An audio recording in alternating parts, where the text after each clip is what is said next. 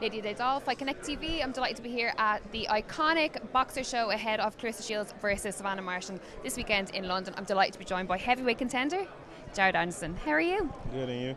Good to see you in the UK. Thank you. Happy to be here. So for any of our viewers who may not know, what brings you to the UK today? Obviously, I know big card, but is there anything else, any other reasons why we might be seeing you here?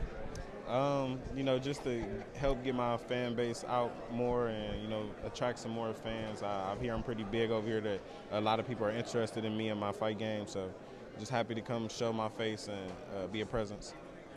A lot of boxing fans, when they see someone who's not on the card come and be at the press events like this, they think that, maybe there's an announcement coming, that, a performance from you coming in the UK. Would we be right in thinking that? Look to see, me aim for that, try and call out some more fighters, and hopefully we can work towards that. But right now I don't have any announcement that I can, let loose. That's okay. The heavyweight division in the UK is one that is of kind of premium importance. It's the one that generates the most money, we find. It's the ones that the fans really love to get behind. For you, when you look at the UK division, do you pay attention to it, or are you just too focused on your own stuff going on?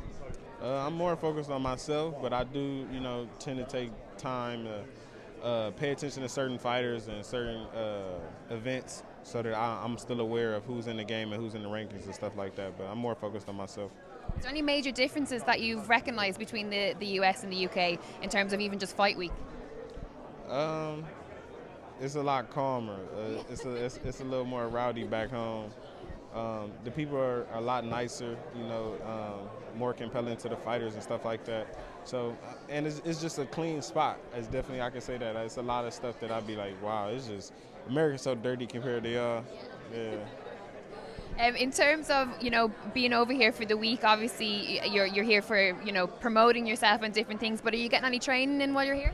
No, I have not been training yet. I don't mind doing any training, but that wasn't my goal to come down here and do, so we didn't really prepare for it.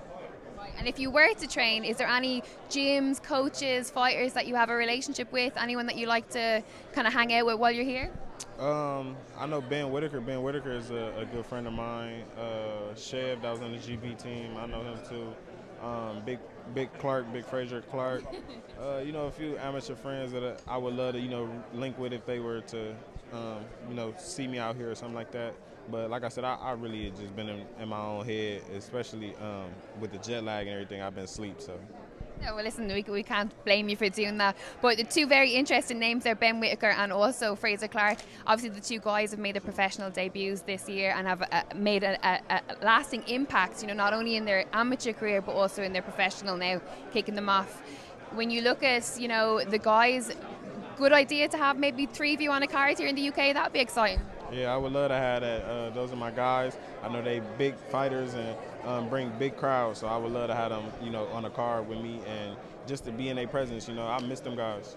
Good stuff. Well, listen, they'll probably be here this week, so it'd be good to see you all together. Thank you so much for your time. I appreciate it. No doubt we'll talk again later in the week. Cool. Thank you. Happy to be here.